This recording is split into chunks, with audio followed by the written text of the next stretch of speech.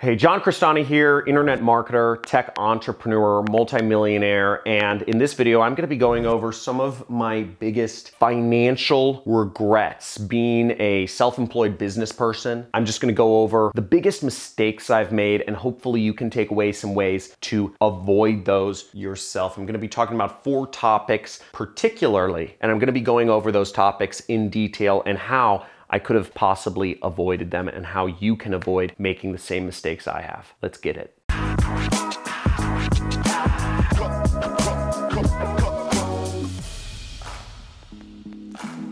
Hey, John Crestani here, and many of you may know about me because I teach marketing on the internet, and I teach how to start internet businesses and use marketing to get exposure for those. But it's been a long journey to get to the place where I am. I've had a lot of ups and downs, and I've made a lot of bad decisions which were disastrous and potentially would have taken me out of doing business at all. I'm gonna be going over some of these problems that I've gone over, so hopefully you can avoid them. This is a very important video simply because many of you are going through the trials of starting your own business, but there are major obstacles along the way, and there are many points of decision which you can make in how you manage your business day to day, or how you manage your time or your money day to day, and many opportunities you may get which you could take up on or not take up on, and understanding what to do and what not to do will help you greatly. So the first thing I'm gonna speak about is retirement. My first biggest financial regret, I'm gonna go over 4, is for many years, I didn't save up a dime for retirement. I didn't put any money away in retirement accounts, particularly. In America, we have a particular type of entity where you can put money away for retirement, but you can't touch it until you are 65 years old. And I always avoided putting money away in an account where I couldn't touch it because I wanted to be in control of all my money. And I didn't mind that I didn't save money on taxes. I would just put some money away into investments, and I'd call it, oh, this is my retirement fund, but it wasn't actually a retirement account. And what happened was a few years ago, I didn't have any money saved up for retirement. I never put any money away. And what ended up happening is my business was going through a bad period, and I started using money from my other savings accounts to help fund my business during times which were harder. When my business started coming back, I keep using that money in the business or to fund my lifestyle instead of actually saving up money for retirement. And this left me in a really prickly situation because I was, I'd say 30 years old, and I had 0 savings for my retirement, when in reality, what I should have been doing all along is I should have been saving up a portion of what I earned for retirement all along. And if I were to go back in time, I would have consistently set aside a percentage, at least 10% of everything I earned each year, into a retirement account where I couldn't touch it, where it was there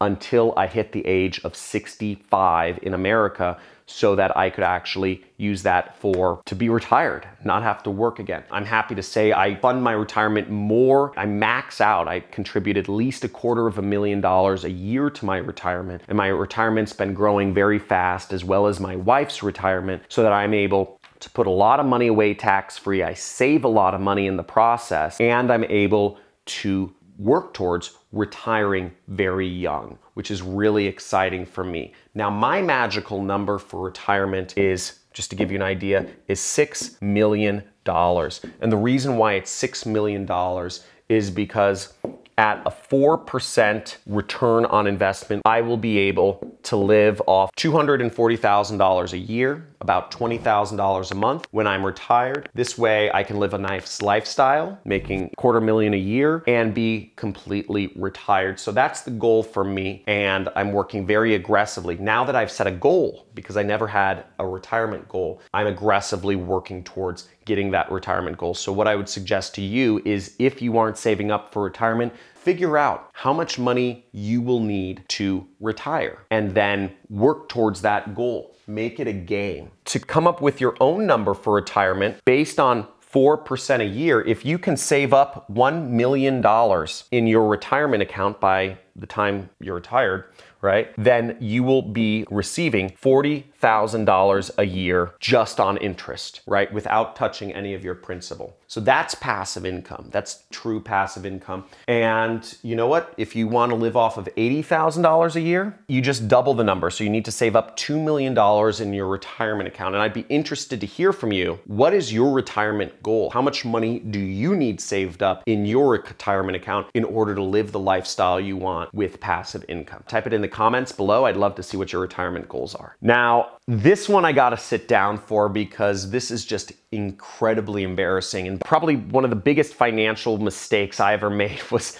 not paying taxes. For years, I didn't really know about how to pay taxes, and in 2015, my business made roughly $1 million profit, and I owed about, I don't know, $400,000 in taxes. I thought I had paid them. I had hired an accounting firm that year that was supposed to do my taxes. They did my taxes based on what I earned, but moving up to earning $1 million a year, I just assumed that my financial people figured out all the money stuff. For a long time, this is in my 20s, I didn't like numbers. I didn't like financial stuff. I liked marketing and sales. So I didn't focus on numbers. I thought I'd offsourced it to a good company.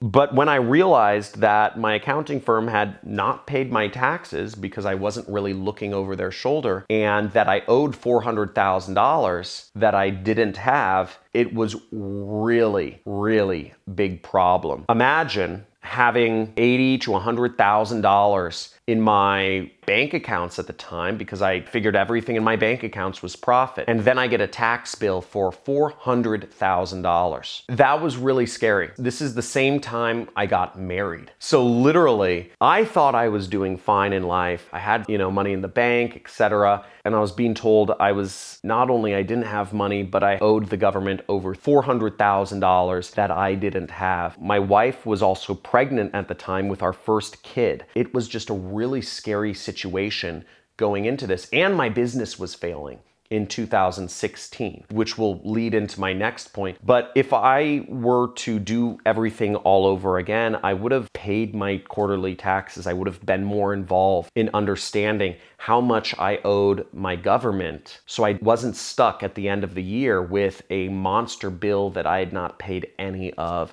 and being put in a situation where I owed a lot of back money on taxes. I had more anxiety attacks that year than I ever had before. If you have anxiety attacks about money, real anxiety attacks or panic attacks, type in me in the comments below, or type in just I do, because that year, even though I had a successful business, I was written about in Forbes, it just was really scary. And I don't ever want to go back to that time where I was that stressed out. But just pay your taxes, folks. Pay your quarterlies. Pay it every 3 months. Pay what your expected tax is. Don't wait to the end of the year. Pay it soon if you're running your own business. The third biggest financial regret for me was a company I started named Nutrist, or otherwise known as How to Lose $750,000 in a year. The business I started, I thought I was really smart. I just come off of 2015. This Nutrist happened in 2016, and I just come off of a year where, as a 20-something-year-old, my business had made $3 million, but I personally made $1 million.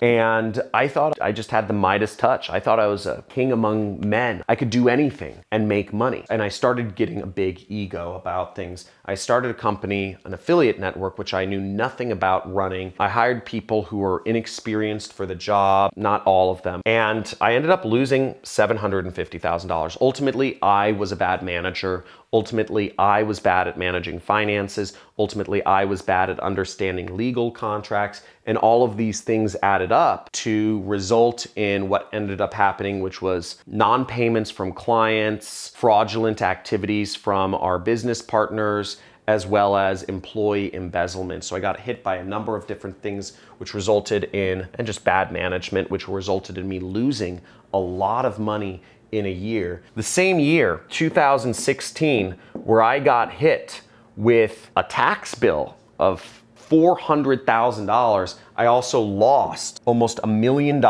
in my business that I had started. And that was a pretty tough hole to get out of. I was in deep debt. And it was really scary, and I had no savings. I hadn't saved up for retirement at the time, nothing. You know, and I was having my first child, I just got married. It was a really scary time. And what I would have done if I had gotten back in time is, first off, I wouldn't have started a business that I didn't know anything about. Second off, if I'm running a business that is cash flow negative, which is an affiliate network, I'm not gonna explain what negative cash flow is, but basically it's when you're spending money before you're receiving money. This is similar to e-commerce. When you do business with Amazon, you have to buy the product, you have to buy the inventory. If you're gonna sell, for instance, hats, you have to produce and buy and pay the people for the hats before you actually send them to Amazon. So in order to do that, you're losing money in order to hopefully gain a lot more. If you want to grow the business, you have to continually lose larger and larger amounts of money in order to potentially gain more.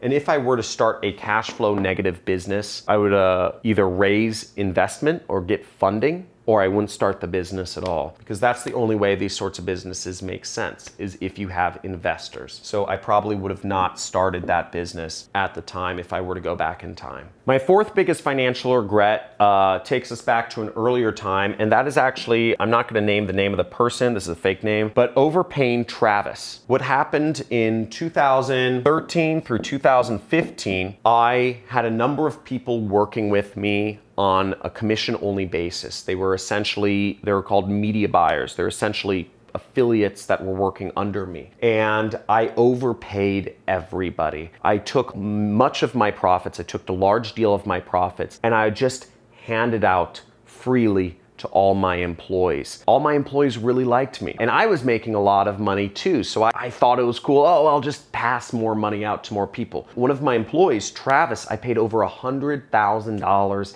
in a single month, and he took zero risk on anything. So I paid one of my employees $100-some thousand. And you might say, okay, well, if he did good work, great. But what I should have done, if I went back in time, I would have paid less commissions. I would have paid less of my profits to my employees and taken more of my business income and saved it or reinvested it into the business to grow into new areas. I ended up cutting myself off at the knees by not allowing my business to be more profitable and expand into more, maybe software projects or more ad channels, but allow me to take more risk. Paying out my employees $100,000 a month was not the best investment for my business. And what ended up happening was Travis, after a couple months of making a lot of money, he just ended up leaving because he had more money than he had ever dreamed of, and he didn't want to work for me. But I ultimately created the situation because I allowed myself to overpay my employees instead of believing in my own vision for the company and putting my money behind my vision for growing the company